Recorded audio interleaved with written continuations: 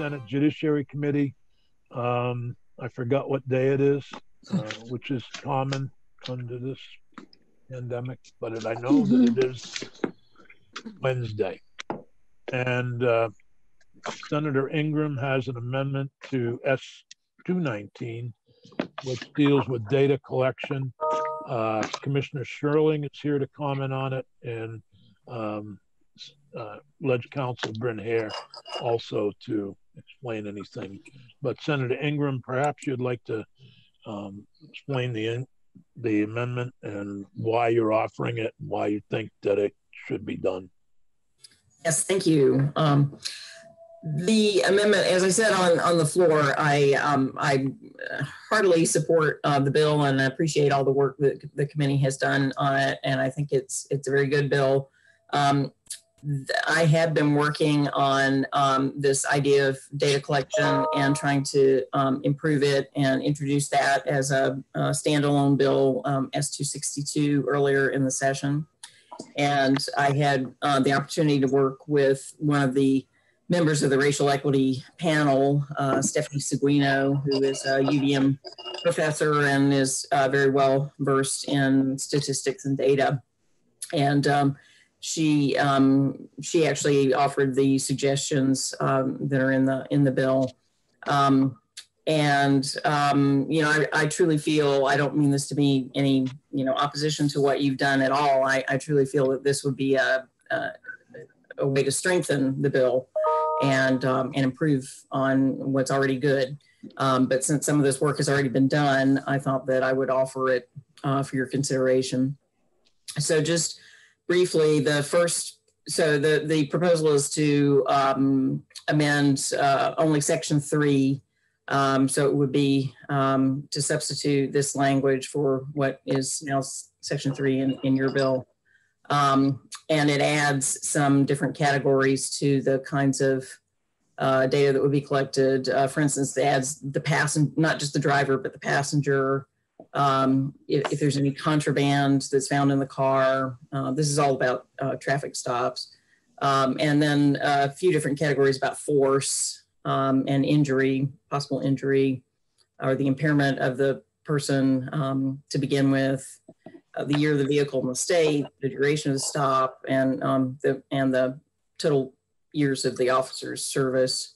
And then the next part of it is it adds the executive director of racial equity as a person that would be a part of collecting receiving the data, as you had done in S.219.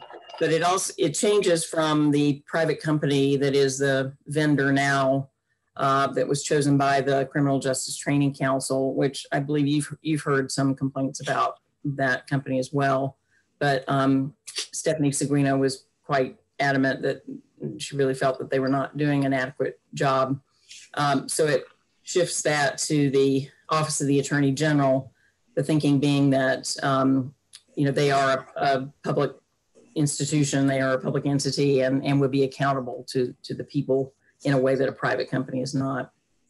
So that's essentially, you know, what's contained in the amendment. And I appreciate your considering it. And, you know, as I said, I just had already done this work on it and felt that it would be worth taking a look at it. Thank you. Any questions for Senator Ingram? Senator Baruth. Quick question. The one that jumps out at me as the biggest change is moving it from the private vendor to the AG's office. Has there been any discussion with the AG's office about whether they're willing and able? I had spoken to David Scher quite a while ago. I will confess, I mean, since COVID and everything, I haven't talked to him since then. But he's the one that's in charge of racial matters, and he was supportive at the time. It's been a while. Okay. I'm not sure that this is our questions. I have some comments and some real concerns about it, but I'll wait if that is more appropriate for discussion, because they're not necessarily, I guess the the question for Senator Ingram is, what is the purpose in collecting some of these things, like the duration of the stop? For example, if you have a stop that lasts, my sheriff sent me his last months of stops, and he had a stop that lasted 46 minutes. The reason it lasted 46 minutes was because it was a DUI and they were waiting for the tow truck to come and get the car. And he had one that was 20 minutes because the guy couldn't find his insurance car and spent 20 minutes looking under seats and everywhere for his insurance card. So I don't understand why duration and years of service in the force would be. And so I have some other real concerns, but around the invasion of privacy of passengers. If I have a passenger in a car, they have no right to ask me what my age or gender or race is. I don't believe. And also whether the cop thinks I have a psychological impairment, and that's public information, remember? So now the cop writes down on there, you know, she seemed a little scattered. I think maybe she's depressed or bipolar. They're not equipped to do that. And that now becomes public information, and everybody in Putney sees that I have a disorder. So those are my concerns. They're not particularly questions, but I guess my just question would be, what is the purpose? How is this used to help set our policy? Yeah, in general, the purpose, I mean, those are, you know, very good questions. But the purpose is to identify ways in which people of color might be treated differently from white people, basically. I mean, for instance, the duration of the stop, you know, the examples you gave are perfectly legitimate reasons why the stop might take longer.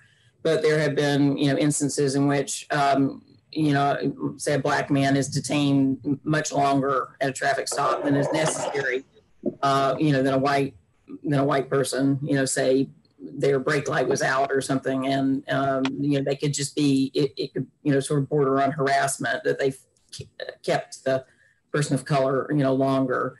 So those are the kinds of things.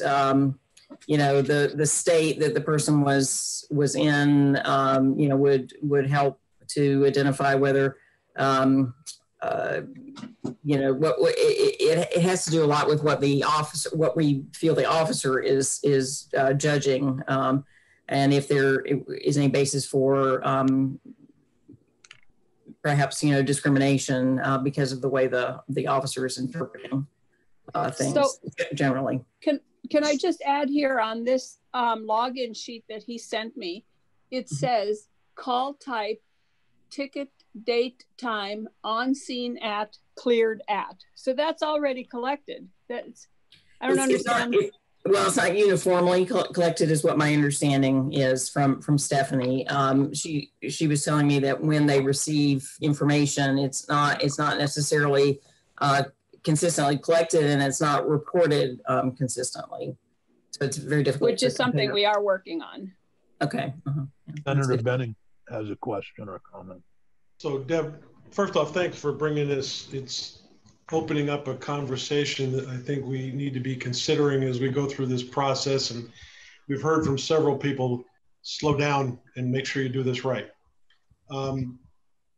37 years as a criminal defense attorney had me looking at the data collection portion of this with a very skeptical eye. The pretext for a stop in many instances is relatively minor. And I'll use the example of a recent case that I had where the pretext for the stop was, your license plate is covered with snow, I can't read it, which blossomed into a heck of a lot larger charge, felony drug situation.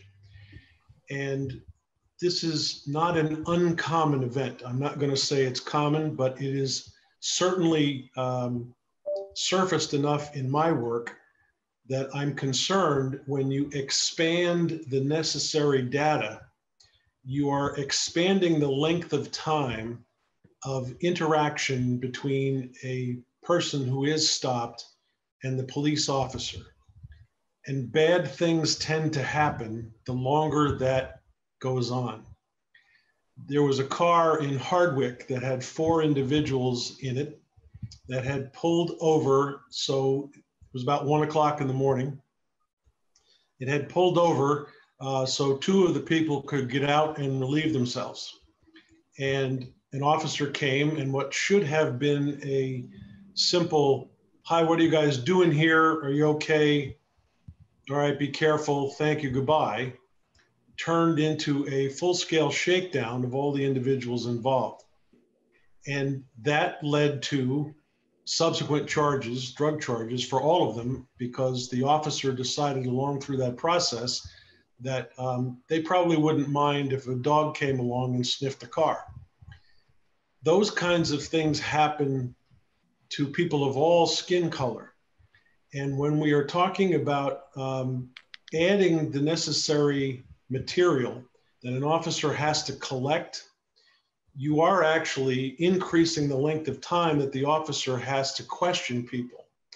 And that in turn leads to invasions of privacy like Jeanette is talking about, because this material is all on a public dispatch log.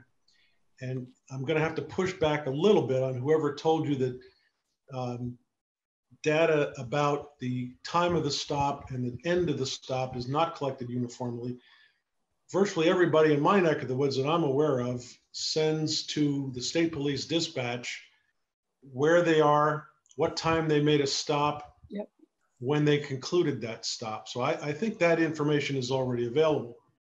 But giving the officer a reason to ask questions about race, that material comes into play along with the officer making observations about mental health or asking questions about mental health. And this amendment would in fact give them state authorization to continue the conversation in a way that could have the opposite effect of what you're trying to accomplish.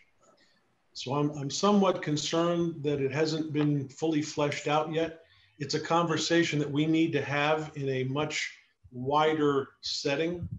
And right now, I'm just not comfortable without witnesses from both sides coming in and talking about this subject. So if I vote against your amendment, you know why. Mr. Chair?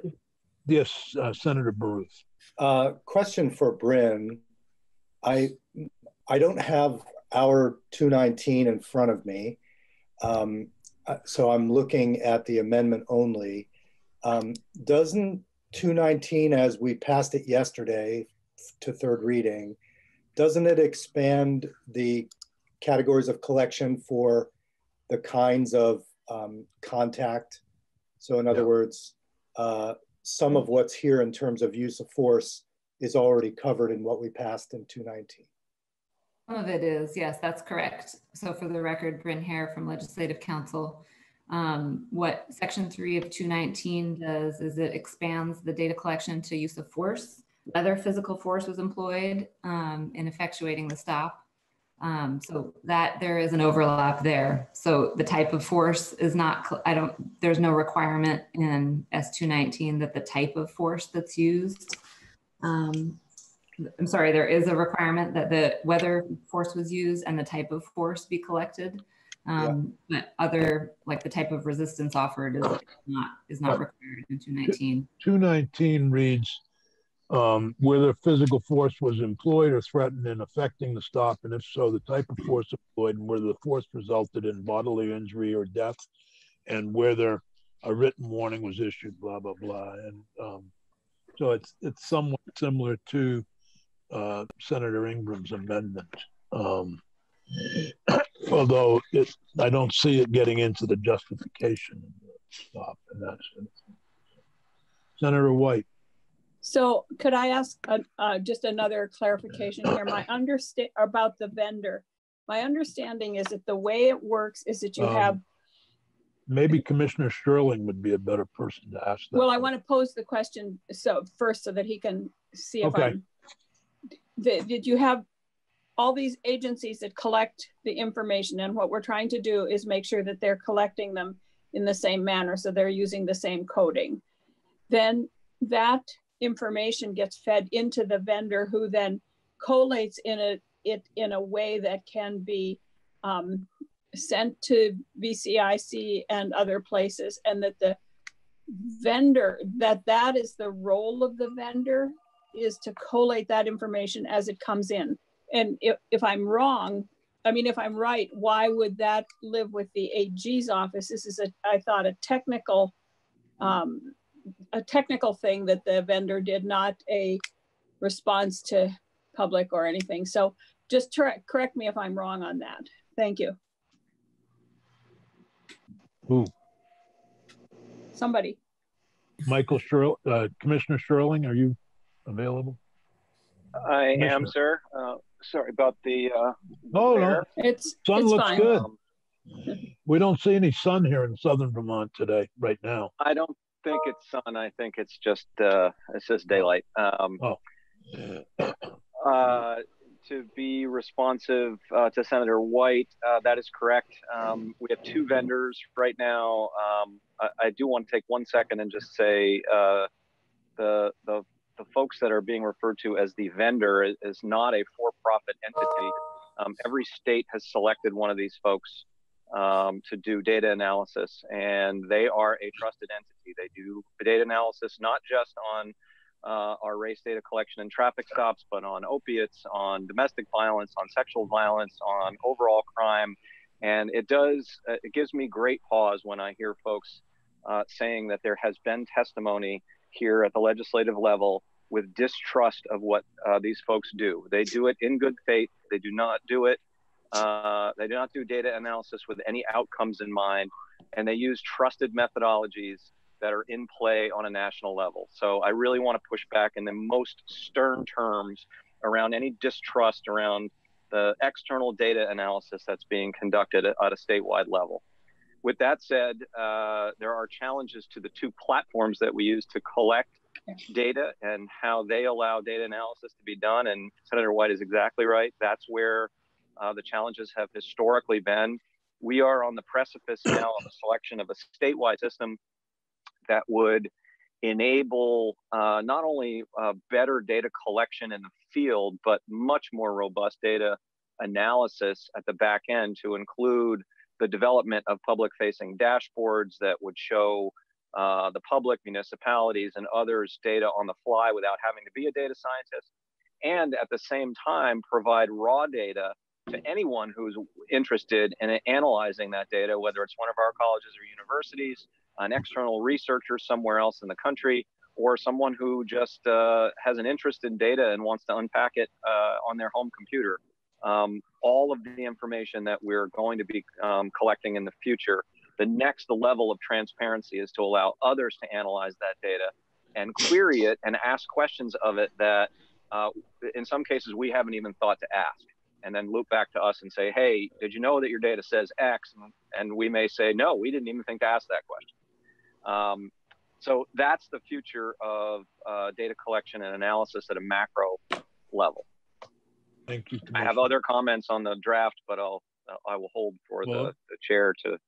If I could just say, though, Commissioner Sherling, I don't think I used the phrase distrust of the company. What I have heard is that what you're talking about the platforms and the lack of a dashboard has been of concern to a lot of people. I said that the Office of the Attorney General would be a public entity, which I think would be an added bonus. I didn't say it's because we don't trust what the vendor is trying to do. I just don't think, I think it could be strengthened, the data reporting, if we had a different way of doing it. Oh, I appreciate that, Senator. I would just suggest that it doesn't need to be recodified in law at this stage, because we're going to make all of this data as transparent as possible. And if we fail to do that, then I would suggest that the codification be that we simply are mandated to put all of our data, not just around race data collection, on force, on responses within communities, on all the things I've mentioned, domestic and sexual violence, of course, redacting personal identifying information, but all of that data should be forward facing for anyone to query in any way that they're capable here in the 21st century. Thank you. I have a couple of suggestions. One would be that we take up S.264 in August. S.264 is the amendment that's being offered by Senator Ingram. 262. Yeah. No, actually, my computer said, you may be correct. Anyway, okay. Whatever the take number up S.264 or 262 in August. There is another issue that I wanted to raise about, we did hear many witnesses during our discussions of this suggesting that we should not just be limiting to traffic stops, but also stops of pedestrians, stops of other nature that are made. Because if you know, rural communities, it is traffic stops, but in some of the cities and major towns, they are also pedestrian stops where somebody is stopped and so forth. So I think it does deserve more discussion. I will mention that there have been disagreements. There was a study done a while back by the University of Vermont that involved the Bennington Police Department. Then the Center for Justice Research did a further study of that, and the two groups disagreed strongly on the results of both. And so you had the argument between whether you call them vendors or people that were assessing the data ended up in a big argument. So I do think that issue also needs to be resolved. However, so Senator White, who's an expert on. No, I was just going to say, could we hear, the commissioner said that he had some other comments, and I would like to hear from that, because my intention, unless I'm convinced otherwise by somebody, is to vote against this amendment. But I would like to hear the commissioner on the other aspects. I'm suggesting that we continue the conversation about this subject that's been raised today yesterday by Senator Ingram's amendment, that we continue that discussion after the July break in August, that there are other things regarding data collection that need to be examined, including the vendor, but we could use S.264 or 262, whichever the number is, as a vehicle for that discussion. So if you have questions, if Commissioner or Senator Ingram, did you want to comment, and then Commissioner Sterling? Thank you, Mr. Chair. I would be satisfied with that, and I would withdraw the amendment so that the committee can take more time. And I appreciate your willingness to do that. And I would respectfully ask that you do definitely take it up in August rather than wait till 2021, just because I won't be in the Senate in 2021. So I would love to be able to kind of see this process play out. So I appreciate the committee's attention to it, and if you will give it a good thought later, I would withdraw it. Assuming that Judiciary is able to meet after the August break, after the July break in August, we will take it up. I believe that that's the intent, to have committees meet and work on legislation during the break, as well as the big bill. So that would be the only thing. And I recognize that who knows who would be the chair of Senate Judiciary in 2021. So I'm not counting any eggs, and maybe a bad year for incumbents. Bryn will be the chair. I don't just know. A guess. Okay, well, she may be. Commissioner Sterling, did you have some final comments? I think I have a variety, but I think I hold most of them, other than a couple, just as folks are thinking about this over the next couple of months and maybe adding to drafts. Collecting data on all interactions is the goal, as Senator Sears indicated, not just on traffic stops, that we should be able to unpack this for all community interactions. And I agree with the comments that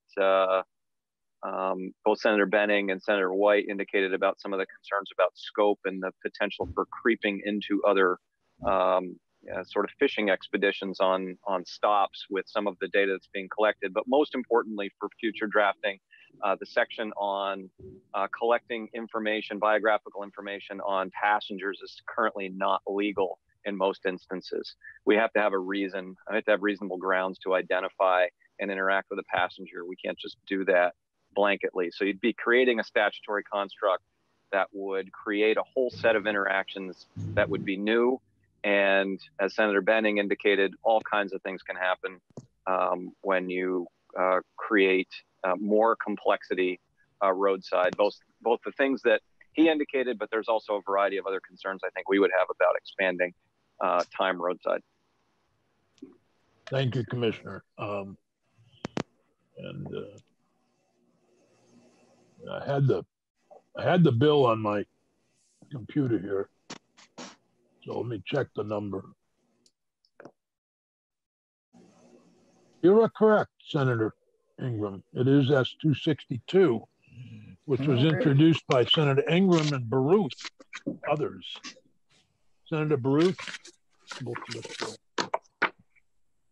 as far as the committee goes, it is 262. So there is a commitment to take up the issues contained in S.262 after the July break, and we look forward to continuing the conversation. Unfortunately, Bryn had to leave before we could finish, so she has to watch the house. I don't know why anybody would want to do that, but maybe I think she has a choice. I guess it's her job. I don't know. I guess, yeah, that would be the only reason. Right. Well, thank you all very much. Thank you very much, Senators. I appreciate your Thank you, Thank you. Senator Ingram. Thank you.